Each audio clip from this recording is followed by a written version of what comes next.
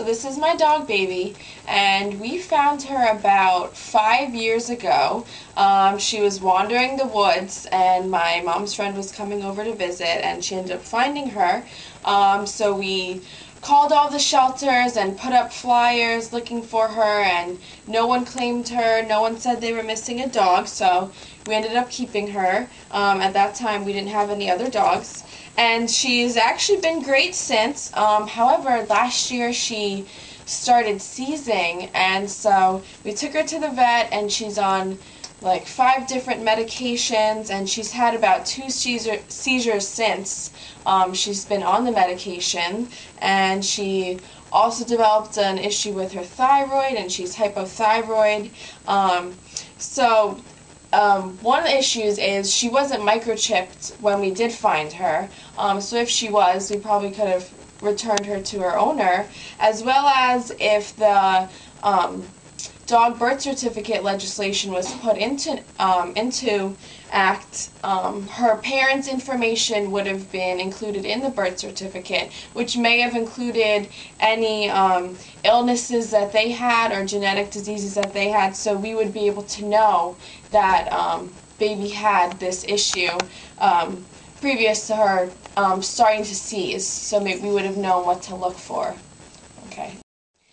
And also, not only am I the only person who has had issues and problems with their dog, the one vet that I work for, he ended up saving a dog that was going to be euthanized, who also developed issues with seizing, as well as my dog Baby, and this is his story.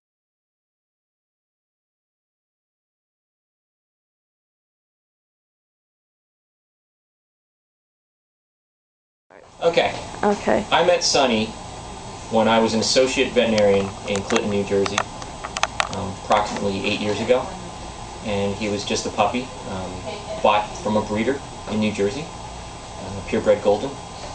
And he was neutered at that practice, and approximately at 1 year of age, he was diagnosed with epilepsy. During that time, he was placed on several medications, including phenobarb and potassium bromide. And then I left that practice, and 4 years later, when I was working at an emergency practice in Somerville, I heard a story about a golden who was relinquished by the owner because he had a giant seizure, and they had lost their job and they could not afford the workup. So they were going to euthanize the pet, and the technician took Sonny in.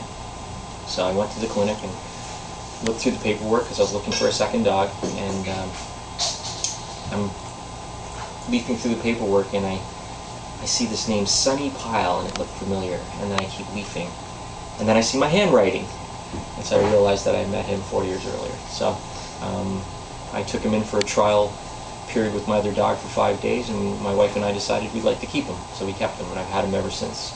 It was approximately 6-7 years. So what precautions do you have to take in regards to vaccines or anesthesia? Want to ask me again? What precautions do you have to take in regards to vaccinating Sonny? Because he's on so many seizure meds, specifically phenobarbital, it can affect his metabolism. As far as vaccines go, if the pet is healthy, we can vaccinate. In Sonny's case, I have been able to vaccinate him. I don't do more than 1 vaccine at a time. But the biggest precaution I have with him is any sort of medication he has to be on. Because the phenobarbital increases a pet's metabolism, it can actually make a lower dose medication the effect equivalent to a higher dose medication. So you have to be very careful about the dosing you do. And you also have to be very careful about certain drug interactions. I think he's on 5 anti-seizure meds right now. Okay. All right. Thank you.